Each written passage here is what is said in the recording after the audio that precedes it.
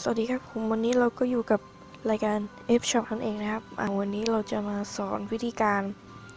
แก้ปัญหาเวลาเพื่อนๆอัดหน้าจอนะครับแล้วเด้งนะครับในโทรศัพท์รุ่น Wiko 6.0 นะครับก็ขั้นตอนแรกนะครับไปที่ตั้งค่าเลยครับ